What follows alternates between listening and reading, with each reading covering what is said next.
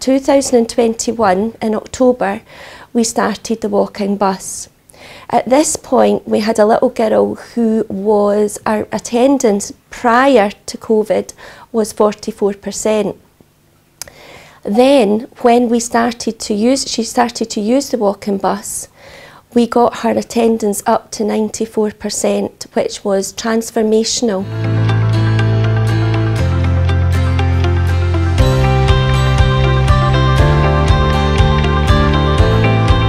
I like the walking bus because I like to chat with all my friends, and it's good because I know I can get my steps in, and I know that it gets me to school on time.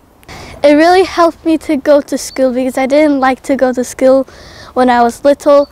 I was having hard times for reading and writing, but since when I was going on the walking bus, it really helped me with reading and writing. Going to school more helpful, and I'm really happy to be in the walking bus.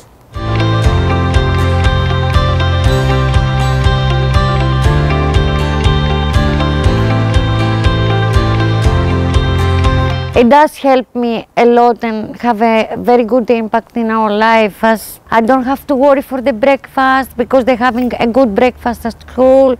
I'm free to go for job research before 9, so yes, it does help me in many ways. Hi, I'm Stacey. Emily's my daughter and she's been going since she was in primary 1. She's currently in primary 2.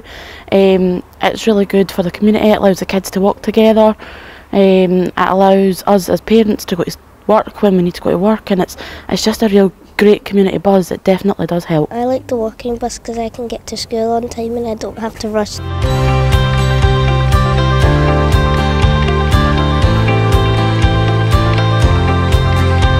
We collect some children in the morning and get them into school just on time, get them here for the breakfast club, so that enables them to get a little bit of food in the morning.